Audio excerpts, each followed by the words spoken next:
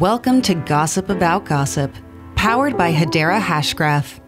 In each episode, we'll cut through the hype of blockchain promises and explore real-world examples of organizations creating the next generation of decentralized applications, which will bring trust back to the internet for us all. Hello, future. My name is Zenobia Godschalk, and I am the SVP of Communications at Swirlds Labs, supporting Hedera. Welcome. We are here with the latest episode of Gossip About Gossip, and today I am joined by Eoin Flynn from TYMLEZ. Hi, Eoin. How are you? And good. And yourself? Good. Thank you. Thank you for coming on with us today. I'm happy to be on. Thanks for the invite. Absolutely. So, TYMLEZ is a newer story for the Hedera community. Can you just share with us a little bit about your mission and vision and how you came to the company? Yeah, of course. So our mission here is to sort of accelerate companies' transition towards the decarbonized future. So, the projects we have in the Netherlands and over here in Australia, they're all aimed at helping companies become carbon neutral. And, we've been doing a pretty good job of that so far. So it was about this time last year, actually, I was contacted by a recruiter saying, hey, do you want to come work for a company focusing on sustainability using blockchain? And, one of my first questions was, well, why would you use blockchain for that? It's energy intensive. It doesn't really make a whole lot of sense. That's and I guess right. that's sort of segues into, the whole why we went with Hedera story, down the line. So originally when I first joined the company, we're sort of in the process of sort of transitioning away from our own blockchain. So originally TYMLEZ was set up to develop its own blockchain solution. So the TYMLEZ blockchain solution platform, or Tablespoon for short. And that was an Etherman setup. So it was, setting up nodes, having customers in to set up their own nodes and all that type of stuff. And, we began the process really when Dan Voice, our CTO, came on in July last year, it was. And we began the process of looking for that sort of new blockchain provider to underpin all our solutions. And we ended up coming across the Hedera, of course. And I'm sure you took a look at a lot of different solutions. Without naming any names, can you just share what compelled you to go with Hedera? So there was a few things sort of, I suppose, from the development side and also the business side really that made us really settle with Hedera. From the development side, there's a great open source community out there. We're already entrenched in the Hedera community right now. We're working with some great companies like Envision and Miko. They're doing great work in the community. So from a development standpoint, it was a no-brainer, really. The speed of the transactions processing going through Hedera is, it's unmatched, really. And then from a business side, I suppose the biggest thing, and I guess it's really what did make us settle on Hedera. Well, sorry, there's two things. First of all, is definitely like the fees being pegged to the US dollar. Being able to have stable fees for us is huge. I like personally, I don't understand how any other companies are working with any other blockchain for business applications. It doesn't make sense. We've all seen the volatility in cryptocurrencies. One day your token can be worth $100, the next day it can be worth $200. So how can you go out to a client and price a solution that's meant to last for 5 years when you have no idea what the fees are going to be in 5 years? So having that stability with Hedera is huge. And then obviously the second big thing for us, it was, the whole greenness of Hedera, being a carbon neutral network for us in the ESG sustainability space, it's a no-brainer. As I was talking about before, when I first came on board, the whole thing around cryptocurrencies and blockchain was the huge energy consumption. And we're still seeing that on blockchains such as, Bitcoin obviously is one, the current Ethereum setup as well. There's just huge energy consumers, but we're looking at Hedera, and correct me if I'm wrong, it's 0.00017 kilowatts per transaction. It's some minute number, and it's like, how can you go with anything else in this space? Right. So yeah, you're having a conversation with a client and they're trying to present, this to their CFO.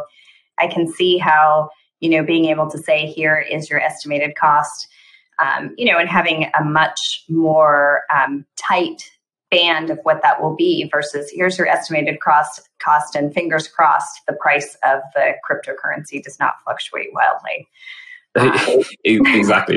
We've signed a contract with somebody and we're like, look, this week is going to cost, $100 to run the solution. Next week it might be 150. The week after that it might be 90. You're not going to sell anything. So you can offer your customer a fixed price, and then you have to deal with hedging. You have to deal with all those complexities. or you can just come to Hedera and it's all sorted for you.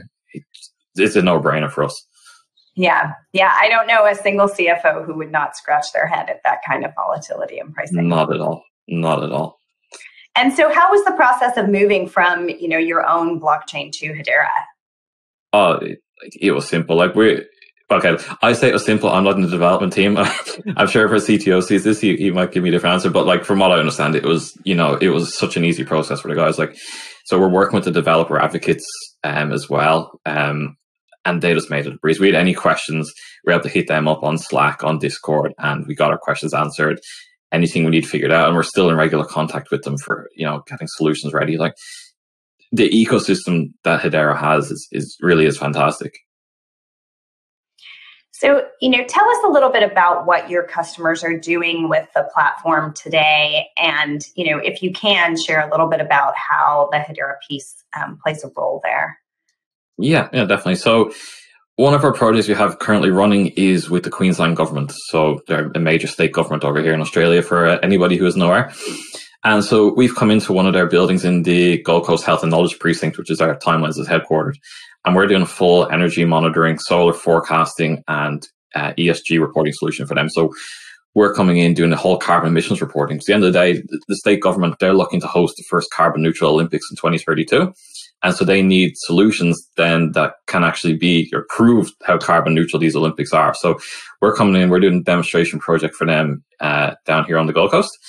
And so we have the full suite. So we're doing granular energy monitoring. So every 5 minutes, we're reporting on our energy usage. All that data is then being logged to the blockchain and verified using the full trust chain that we have in there as well. And so we're providing them the energy footprint so they can monitor all the different 10 tenancies that they have on site, all individually. It's granularity they've never had before. And then we're also able to plug into some solar forecasting APIs. So we've done some geospatial mapping into roof space. We have solar panel information in there. So they don't have any solar producing assets. What we've done is we said, hey, look, if you have these solar producing assets based on your energy usage, which you're currently capturing, here's what your carbon footprint would look like. So we're able to come to them and say, look, based on what you're going to have installed, we can say that this building will very likely be carbon neutral, or this building needs more solar, this building needs less solar, depending on what they want to do.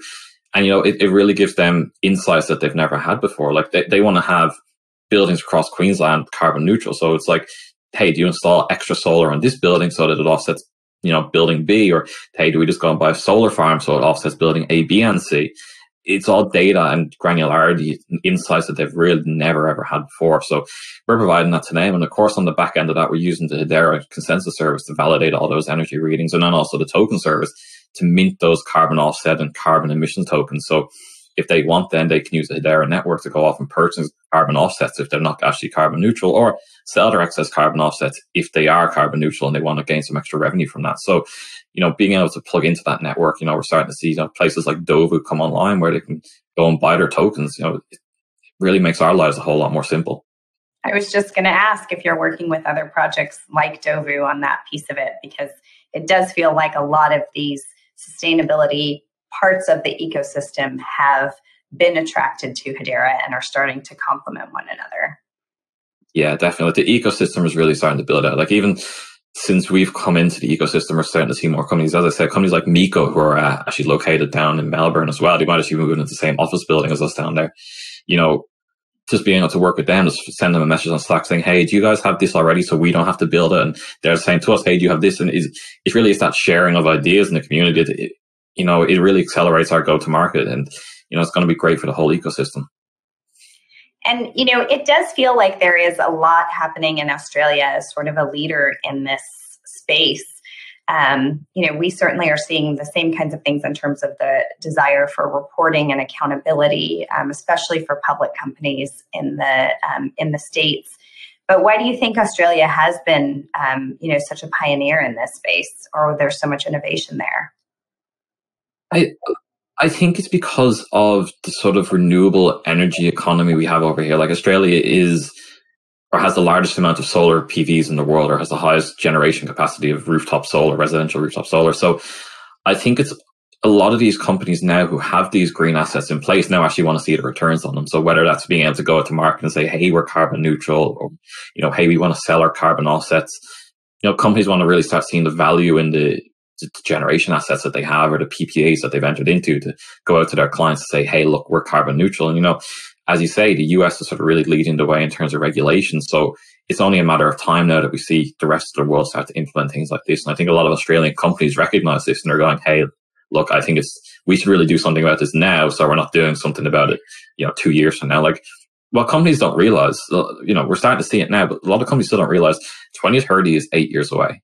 And if you have a huge company, a multi-billion-dollar company, becoming carbon neutral isn't an overnight thing, right? They need to have plans in place for how to get there. And to sort of baseline their plans, they need to know what their current carbon emissions are. So they need solutions like what we're offering with TYMLEZ to be able to go, okay, look, we're currently producing, 1 million tons of CO2 a year.